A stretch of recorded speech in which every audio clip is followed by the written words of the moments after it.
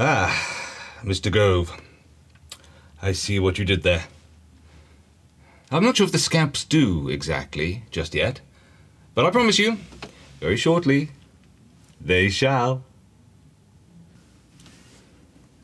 I was planning on talking to you about education in the UK when our current Education Secretary, one Micheal Gove, stuck his head above the parapet, as it were, and lobbed a hand grenade amongst the carrier pigeons, as I've no doubt you are perfectly aware, his piece in the Daily Mail. You can find it on the net. I encourage you to read it. It won't take long. Indeed, for an attempt to overthrow decades of consensus in history, it's stunningly brief. But let us afford every latitude to Mr Gove. He has said that these matters should be debated.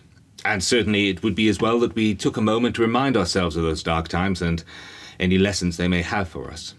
So, let's examine what he has to say.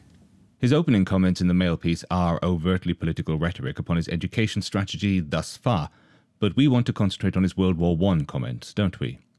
For now. But we shall return to those opening remarks once we've examined his views upon World War I, and then shall see how his political rhetoric illuminates his revisionism. As the world and his wife are now well aware, the essential thrust of the piece is that the commonly held view of an establishment that sent millions to stand up and be mown down in an exercise of crass, inhuman futility is a gross perversion of the facts and just plain wrong. And indeed, more than that, it's a left-wing conspiracy. Well, let's start with a beginner's class in what the study of history in fact is. Obviously, you begin with an assembling of relevant facts. For instance, kickoff was announced by the Austro-Hungarian Empire on the 28th of July 1914, and the final whistle blew on the 11th hour of the 11th day of the 11th month, 1918. It has been said that the assassination of Franz Ferdinand sparked matters, but a number of historians have chosen to see that as little more than an excuse to get down to business. And already, we have hit the slippery matter of perspective. Some people view the assassination as pivotal, some view it as almost incidental, because there are facts that you can pin down with no trouble, but it's remarkable how little those facts actually tell you. Human dealings are more subtle than that. Perspective. That is crucial to how you understand a matter. To illustrate what I mean, let's look at the far less contentious matter of World War II. There are incidents within that conflict that people argue back and forth, but as a whole it has to be one of the very simplest of wars to understand. The triumph of the Nazis would have meant the end of civilization. The Nazis burned people as readily as they burnt books, anti-intellectual, totalitarian and ideologically murderous. They did damage enough while they could, but left unchecked, their rampage of killing and their destruction of culture, their abuse of science and rewriting of history would have ushered in a dark age to rival the fall of Rome. As World War I claimed the lives of good men, so did World War II, left children without fathers. The tragedies of war aren't just on the level of competing nations. They're domestic, too. So, let us consider truth and perspective. For instance, you'll all be aware of Pink Floyd's The Wall, Roger Waters' meditation upon alienation, the result of growing up fatherless because of the Second World War. In the film version of The Wall, and then also in the next album, The Final Cut, regarded by many as an appendix to The Wall, there is a track titled When the Tigers Broke Free. It's about the death of his father, Eric, in action during Operation Shingle, the Italian landings in 1944 that heralded the Allies taking back Europe and, eventually, winning the war and defeating Nazism. The last lyric is, "And that's how the High Command took my daddy from me." Now, that's a perfectly valid, if intensely personal perspective. The fact that it's a valid and personal perspective doesn't mean that we shouldn't have fought Hitler, because it's also a valid perspective that the sacrifices of Anzio played a significant role in defeating the greatest evil to have walked this globe. We don't need to choose one or the other as the truth. They're both valid. They both possess some truth. One does not negate the other. The fact that the child's loss and the grown man's anger at his loss does not provide for a sound basis for public policy, military strategy, and grand historical overview does not invalidate the child's sense of loss or the man's anger. The world isn't as childishly simple as that. It's a matter of perspective, deciding which perspective is to be applied most fruitfully in which context. Any attempt to just trump death of a father with defeating the Nazis is dishonest, gratuitous, and insulting. And so to Mr Gove. He says, Generals who were excoriated for their bloody folly have now, after proper study, been reassessed. Douglas Haig, held up as a crude butcher, has been seen in a new light thanks to Professor Gary Sheffield of Wolverhampton University, who depicts him as a patriotic leader grappling with the new complexities of industrial warfare. So, because Haig was a patriotic leader grappling honestly with the new complexities of industrial warfare, he therefore could not be a crude butcher. But of course, he could. The one doesn't cancel out the other, and certainly the one provides no excuse for the other. If this is an attempt to argue the exoneration of Haig, I'm afraid we should not award it a very high mark. Just because the generals didn't have a better idea than line them up to be shot at, doesn't make line them up to be shot at a good or moral idea. The two truths of generals honestly out of their depth with the new realities of industrial warfare, and generals who therefore send their men to be butchered, may coexist. Which of the two you choose to give precedence to is a matter of perspective. You'll note I haven't challenged the patriotic leader bit. Do you think I ought? Then I ask you, what does patriotic mean? Which brings us to the next important aspect of the study of history, interpretation. First you have facts, which are mediated through perspective, and then interpreted. Patriotism is not a fact, is it? It can mean different things to different people. To some it may mean my country, right or wrong, and to some it may mean otherwise. Some may invest their patriotism in the person of the monarch, and some in the glories of the culture, of Shakespeare, the Beatles, and schoolboys with jumpers for goalposts, etc., etc. When Mr Gove posits Haig as a patriotic leader, we must look closer at what Mr Gove might mean by patriotism. There are clues in the Mail article. For instance, he says, It is important to recognise that many of the new analyses emerging challenge existing left-wing versions of the past, designed to belittle Britain and its leaders. So, the left-wing versions of history are designed to belittle Britain and its leaders. I assume it would be an uncontentious assertion on my part to propose that any effort to belittle Britain, per se, would be, by definition, unpatriotic. Yes? But you'll note that Mr Gove here ties Britain and its leaders together. The necessary implication would be that to belittle Britain's leaders would be unpatriotic. To support them would therefore be patriotic. to attack one of the two elements, Britain or its leaders, is to attack the other. But that doesn't make sense because we change our leaders and Britain accommodates that change. They are clearly not the same thing. Britain includes our leaders, but isn't embodied by them. That's sort of the whole point of having a head of state distinct from the executive. Indeed, the inclusion of the word Britain in the phrase designed to belittle Britain and its leaders is a thoroughly disingenuous attempt to borrow the authority of and loyalty to Britain and invest it in its leaders. So much for Mr Gove's use of patriotism. Now let's turn to his use of the phrase left wing. Criticism of the war begins during the war and is led by the war poets, who are often of the officer class. Siegfried Sassoon, for instance, who, prior to the war, led a low-key and apparently largely apolitical life as a country gentleman, but in the course of the war indicted the running of the war in a way that might have had him shot as a coward, had his evident courage thus far not won him the military cross. He came out of that war a campaigner for Labour. Commentators since include Niall Ferguson, who, in his book, The Pity of War, damns the prosecution of the war, but is no lefty by any stretch of the imagination. Not to mention, Tory minister under Margaret Thatcher herself, Alan Clark, in his book, The Donkeys. I mean, lefty? I think not. After all, if a war was prosecuted badly, it isn't a matter of political leaning to object to it. Left or right, you've an interest in stopping incompetent generals slaying your fellows and endangering the integrity of your country. So, Mr Gove's assertion that criticism of how the war was prosecuted must indicate lefty leanings simply doesn't hold water. Note I said of the prosecution, how the war was fought. Much may be said of why the war came about. Germany was certainly aggressive, led by a neurotic Kaiser, but I'll leave that alone here. The orthodoxy of criticism which Mr Gove would counter is not about the eruption of war, because there isn't a consensus on that point. The consensus that Mr Gove opposes is about the prosecution of the war.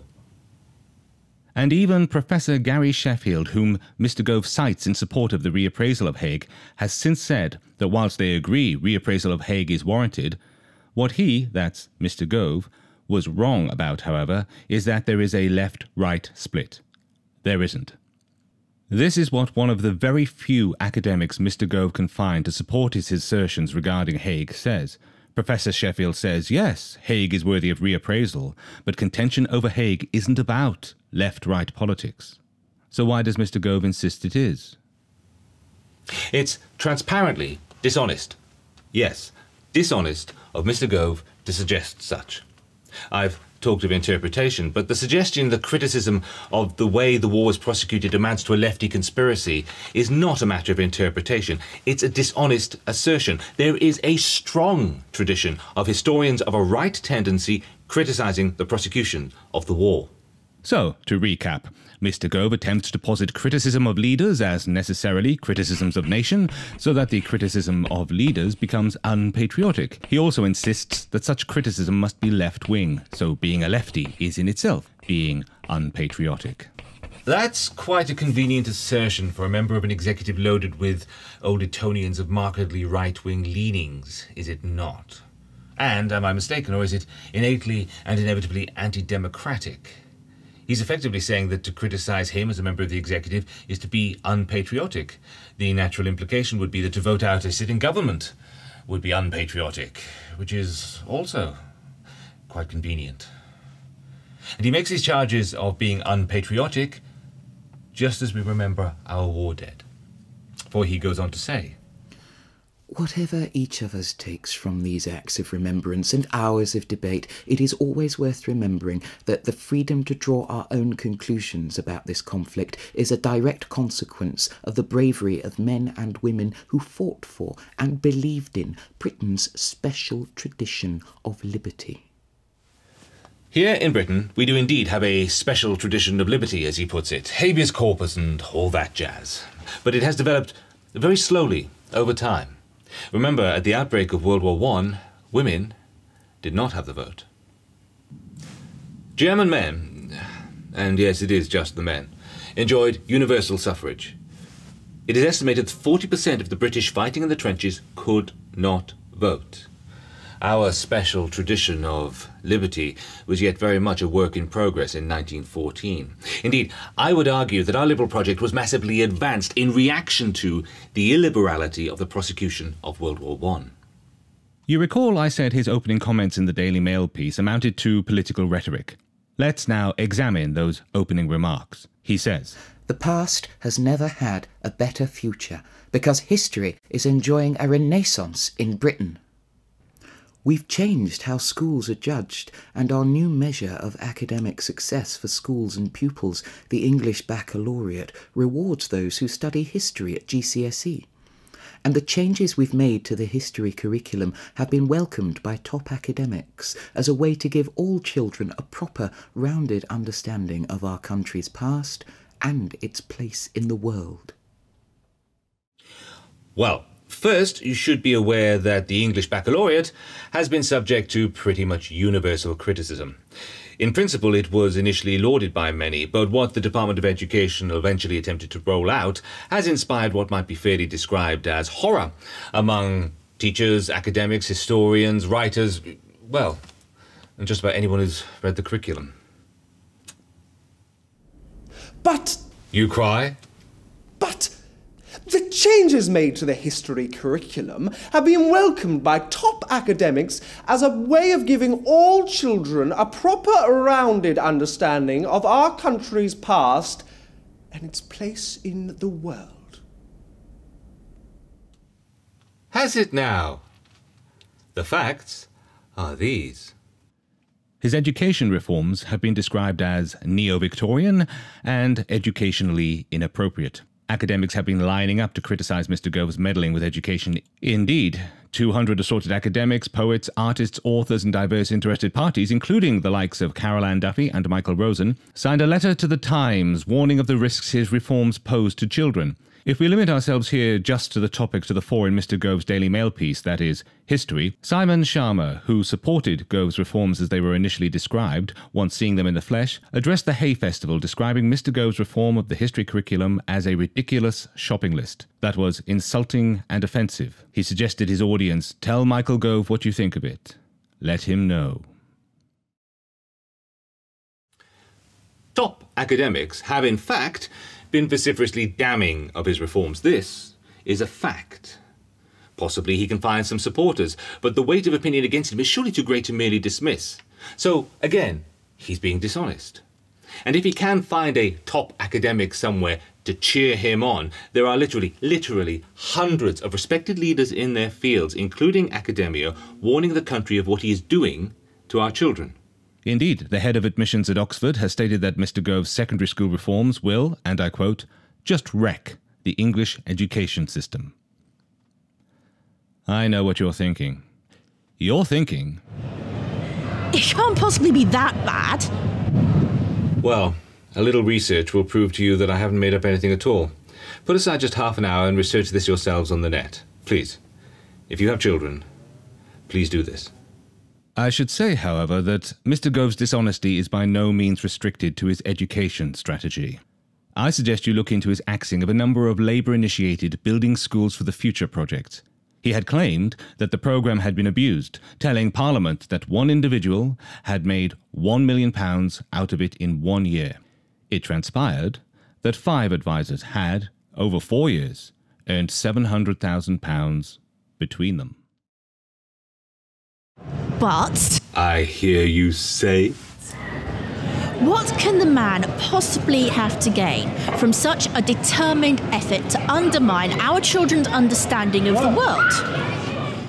I'm so glad you asked. Our answer may be teased out of the same article we are discussing. Remember, Mr Gove has changed the curriculum as a way to give all children a proper, rounded understanding of our country's past and its place in the world.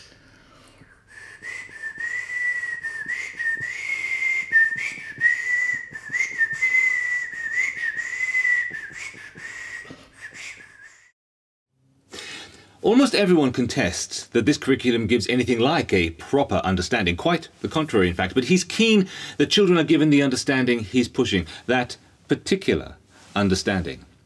He then goes on to say, that understanding has never been needed more, because the challenges we face today, great power rivalry, migrant populations on the move, rapid social upheaval, growing global economic interdependence, massive technological change and fragile confidence in political elites are all challenges our forebears faced. Whose forebears? His or yours?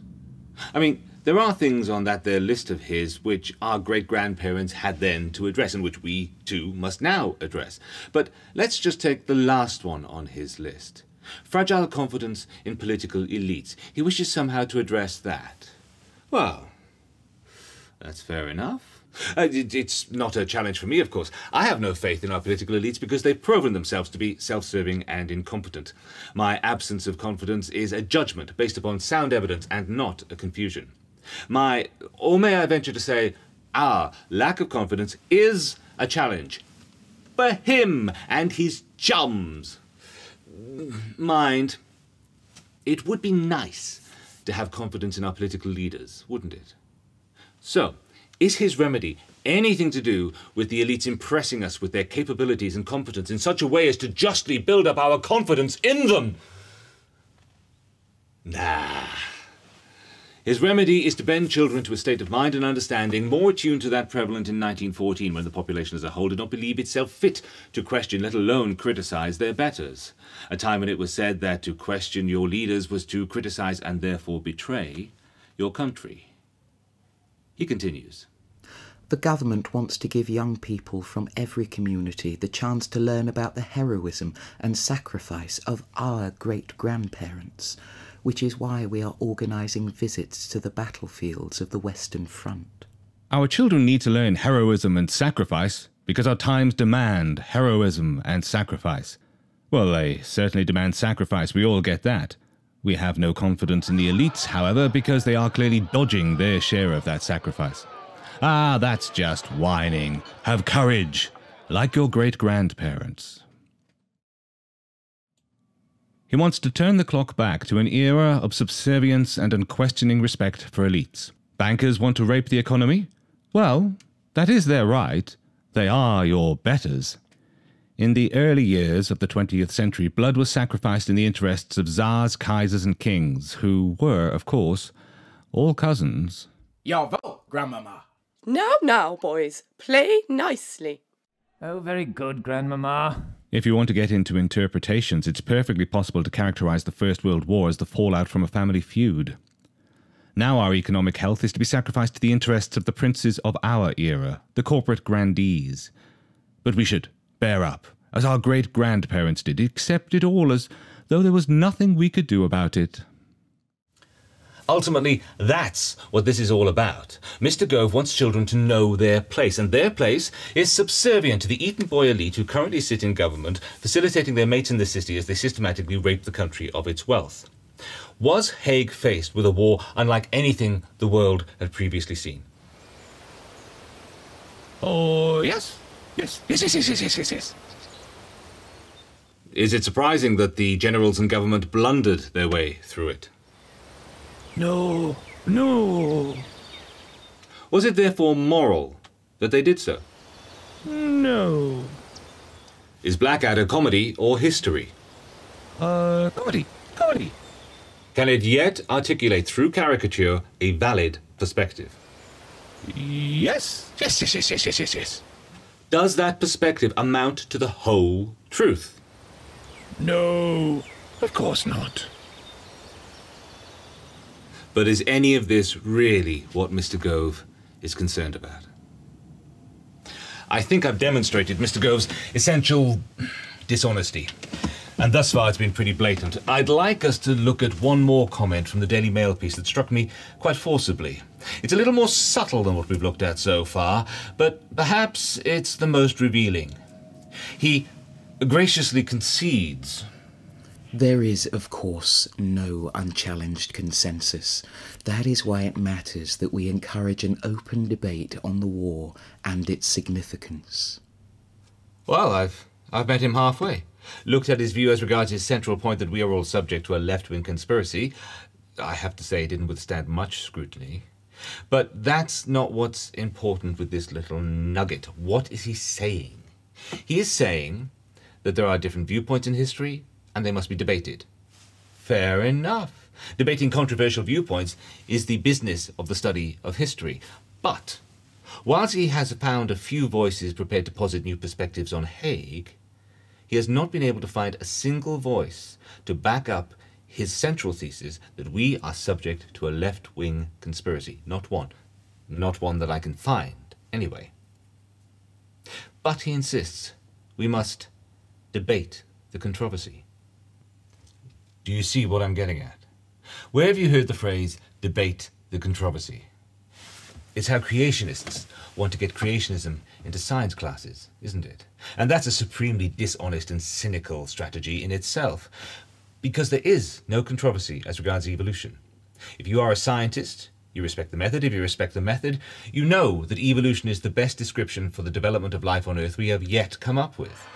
Some nutters shouting, "Oh, no it isn't," does not amount to a controversy.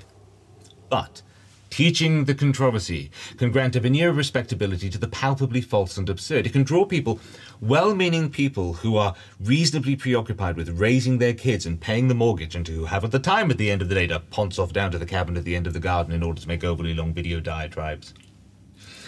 It can draw those people into mistakenly supposing that the daftest ideas have some basis. We need only remember the children who have died because of the spurious fears raised in relation to vaccinations to recognize that perception can sometimes triumph dangerously over fact. But can it really be that dangerous a situation? Can it? Did you know that Mr Gove has approved 3 academies run by creationists? One of these schools at one point proudly declared it would teach creationism in the science class, although when it was pointed out that this was not allowed, it swiftly backtracked. The point is, they wanted to teach creationism as science. The other 2 do not teach it in science, but do teach it in RE. They teach the controversy, when there is no such controversy. But in doing so, they make their propaganda appear to be as respectable as science to young, malleable minds. The strategy is to put things into the classroom that are not subject to the intellectual rigor we should expect of true education, because intellectual rigor promotes clear thinking promotes understanding, and understanding provides for a bullshit filter our political elites would find most inconvenient. There is a challenge for Mr Gove and his ilk. That challenge is to get us to put up with the status quo. It was relatively easy 100 years ago, when education for most was comparatively rudimentary and the tradition of deference was secure. Now us lot of Herberts have like red loads and can communicate with the rest of the world. And so we're inclined to smell somewhat fishy when we have bankers who take profits when there are profits, but have us pay out when their fictional assets evaporate, and then wring a profit from that bailout. We're inclined to be struck by the oddity of utilities and services such as water, energy and the rail network that pay out to shareholders whilst providing dreadful service, and in some cases whilst we the taxpayers still subsidise them. Of course, I know the piece of rubbish most of you lot fall for is that this is just how global capitalism works. And it isn't. Don't blame capitalism. This isn't capitalism. Ventured capital takes profit from success and goes to the wall for failure and does not run indefinitely off state subsidy. But this is far too great a topic to go into any further for now. But it will, I promise, form the basis for another presentation I plan to make you at some point in the future. I promise you, my scamps. The lack of confidence in elites is Mr Gove's challenge. It isn't ours. Our challenge is to maintain what our grandparents won as a result of 2 world wars. And we should remember that just as many regular Tommies came back less deferential, now committed to find new ways of living, so many of the elite came back determined to spread the fruits of civilization more evenly. We're all the great-grandchildren of the generation that went to the trenches. And the lesson most of the survivors of whatever rank took from the trenches was that there's very little difference between men when they live in mud and squalor and spend their days playing the hot lead lottery. But for Mr Gove, there is plenty of difference. He hankers after an age where an elite was given free rein, where loyalty was owed, not earned, and where little people weren't so tiresome and uppity, and a gentleman born to privilege was left to enjoy it, whilst said little people got on with, well, whatever it is little people do. Who cares as long as they're quiet about it? You see, the thing is, the generals may have been, by the terms of their status, chaps who meant well, but in the ranking of their priorities, matters of patriotism and the preservation of a social order that afforded them certain advantages was more important than the lives, the very lives, of the guys who ploughed their fields and baked their bread. What mattered to them was history, honour, respect, and the preeminence of their country and what they thought it stood for. Wellington is reputed to have declared that the Battle of Waterloo was won on the playing fields of Eton. What he actually said, whilst watching the boys play a cricket match, was, "There grows the stuff that won Waterloo." On the playing fields of Eton, young boys were taught to stand while a very hard ball was thrown right at them. Cricket is a gentleman's ritualized, abstract training in how to behave when facing cannon. That's what it's for. You play the game. You take your turn playing hot lead lottery to protect your and your family's privileges. It has been pointed out by various commentators that the proportion of the losses in the officer class was higher than that amongst the Tommies, as though this justifies the slaughter of the regular men. But the First World War was the officer class's fight. This was the privileged classes of nations squaring up to each other to maintain their privileges. The degree to which Britain, the United Kingdom, the island nation, was itself threatened is highly debatable. The integrity of the empire was certainly threatened, and of course there were benefits for all as a result of empire. But did the crumbs that trickled down from the high table warrant the Tommies' sacrifice? What interest had the Tommies in maintaining that particular conception of Britain? Of course there is room for reappraisal of General Haig if the Blackadder caricature looms too large in the public consciousness. But I would remind you that for caricature to work, it cannot be a lie. It's selective exaggeration. So don't dismiss the Blackadder perspective. And don't allow any reappraisal of Haig to exonerate him and his ilk of their responsibility for lining men up to have their chests torn apart so that they could spend hours or maybe even days dying in the mud, and even, and this did happen, be buried alive by their own side because there were just too many of them to deal with, when all they ever wanted was to go home and see their mothers again and marry their sweethearts.